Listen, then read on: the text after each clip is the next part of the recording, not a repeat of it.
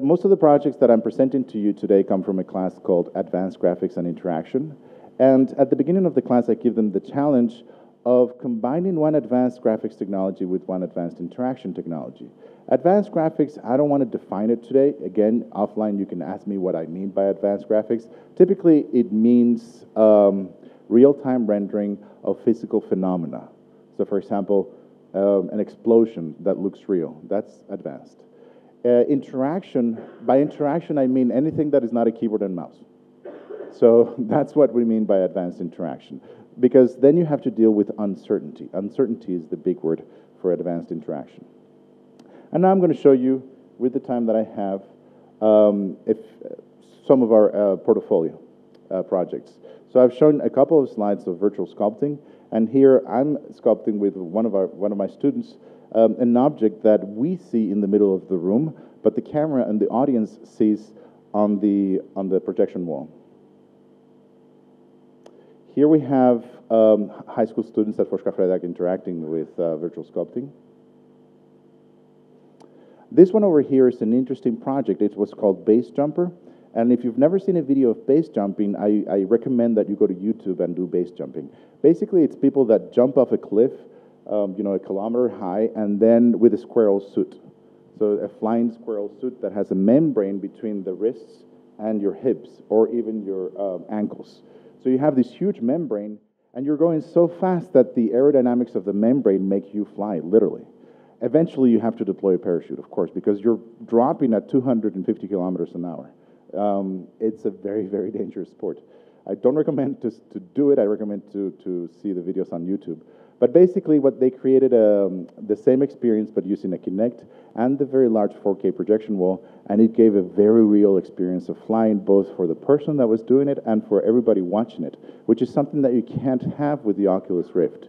You can't really share the experience. It's one person at a time, unless you have multiple people wearing the Rift and entering the same virtual world all at the same time.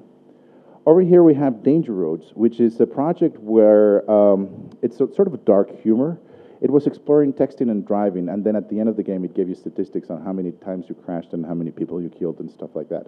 So it was it combined a driving wheel with a phone, so you drove literally with the phone, and you text on the phone. And you lost the game if you crashed or if you didn't text back. So that was interesting. It was a very interesting experience. Most of us are going down our lives, looking down at our phones, and the people involved in this project, the students involved in this project, they wanted to get your eyes off of the phone, off of the floor, basically, and up into the world, or the ceiling in this case. So they created Face Up, which was a playful exploration of objects in the ceiling, projected from below with a projector, and all of your interaction being controlled with the Microsoft Kinect. In this particular scene, she is holding a cup of coffee, of course, and her hand, which you can also see up there, sort of coming through the mist of the water, she's popping bubbles. And as she is popping bubbles, she is playing tones in a song. And so sort of the object of this particular experience that they designed was to play the song and know what's going on.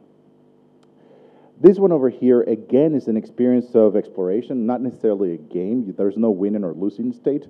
And as you move your body, you create a tree that's in front of you. And here you're seeing this participant create a tree.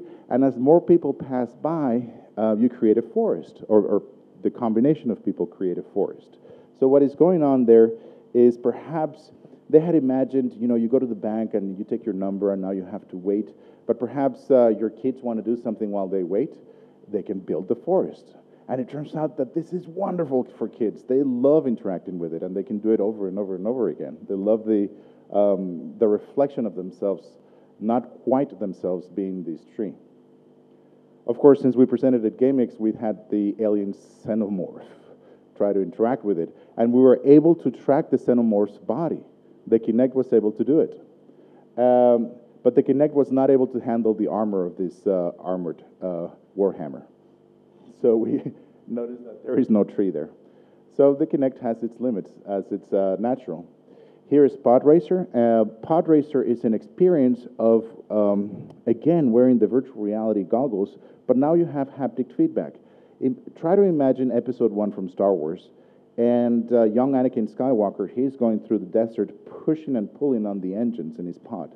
It's exactly the same, but now you can look around, you can go in different directions, and basically that's what my students presented. I'm going to skip a little bit forward. I've shown you most of the projects. These are just photographs from the projects. And again, I invite you to follow us in Forska Fredag is one event where we present every year. It's at Debaser, the one in Medborgarplatsen. GameX, we're going to be presenting this year. It's going to be in October. And we welcome you to the open house, which we hold every December in the Visualization Studio. So with that, I thank you very much for your attention.